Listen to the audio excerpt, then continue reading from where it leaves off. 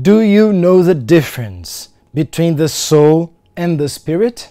Do you know what is the fifth dimension of which all the spiritualists are talking about? Do you know a clearly comprehensible and practical method to establish a conscious contact with the soul and the spirit to achieve the fifth dimension? These questions are answered by The Paradigm of Sense, a book I wrote after a 20 years career treating hundreds of people and 10 years of observations, research, and tests.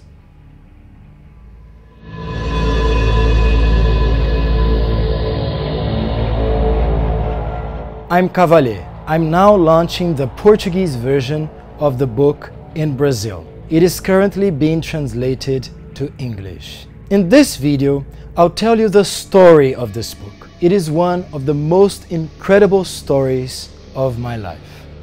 It all started with my passion for Carl Jung, the creator of Jungian Psychology. Jung is one of the craziest people I have ever heard of. Like many other spiritualists, he dedicated himself to be in touch with his soul, the self.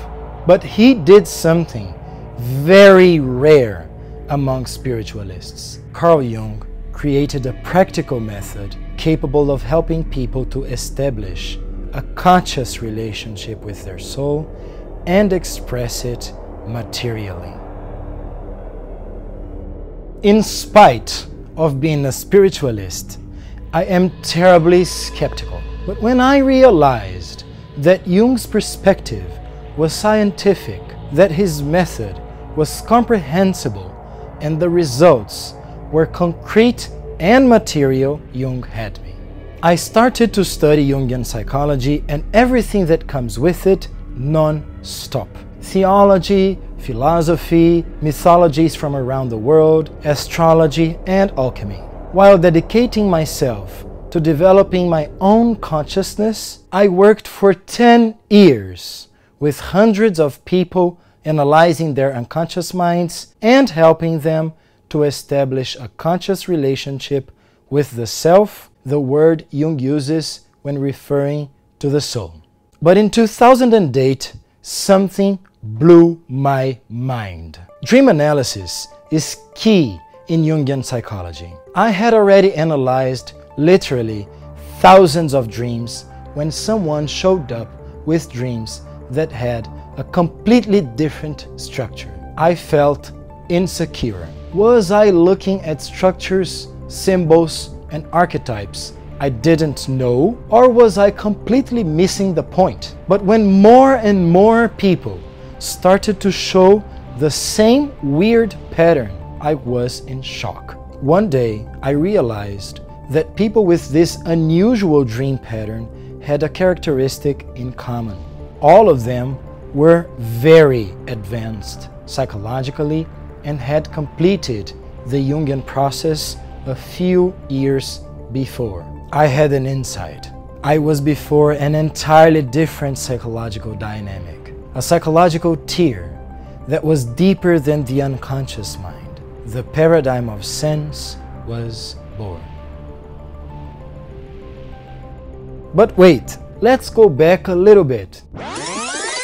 Jungian psychology as a whole shows the relationship people have with their souls. In other words, the relationship between the ego and the soul. Yes, my dearest, this irritating repetition made by spiritualists about killing the ego is nonsense, a consequence of the astonishing ignorance of the holistic world. In Jungian psychology, ego and consciousness are the same thing. You are conscious, right? So you are an ego. Only patients of psychiatric hospitals who are not conscious of themselves don't have an ego. If you follow this holistic teaching and are able to destroy your ego, that's where you are going. Be careful about what you read. But although the ego never dies, never stops existing, it is important that it learns to recognize and to follow the soul's will, because the soul is much larger than the ego. That's exactly what Jungian psychology teaches. Jung's method works. What happens when it works? How is the life of someone who successfully completed the process described by Carl Jung? This is what the paradigm of sense is all about. It describes the reality that exists beyond the soul, the spirit. One of Jung's books I like the most is Essays on Kundalini Yoga. In that book, Jung analyzes the Kundalini Yoga's chakra system from his psychology's perspective. Jung says that most of mankind is presently at the level of consciousness of the third chakra, the solar plexus. I think the holistic world wouldn't like that very much. Jung also shows that the conscious relationship with the soul happens in the fourth chakra, the cardiac chakra. I inspired myself in that opus to create the terms I use a lot: 2D, 3D, 4D, and 5D. The paradigm of sense starts by describing the reality of most people who live at the ego consciousness level only. That's the third dimension.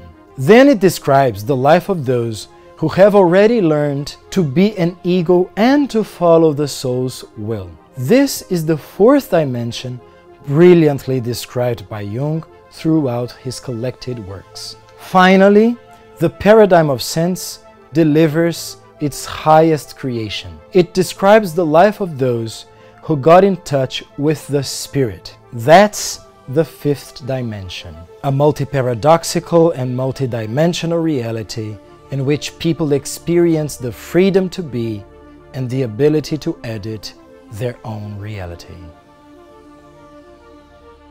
But I need to be honest. In this book, you won't find the fantasy, the holistic world created about the fifth dimension. If you believe that the fifth dimension is made only of light, fairies, and spiritual masters, that all your problems will be solved and everybody will live happily ever after, I recommend you watch Disney's movies. They're so cute. Now, if you like books that offer a clear consciousness, allowing you to know exactly what the fifth dimension is, and practical methods that show you exactly what to do, the Paradigm of Sense is the right book for you. Take a look at some of the themes the book focuses. The difference between the soul and the spirit. The spirit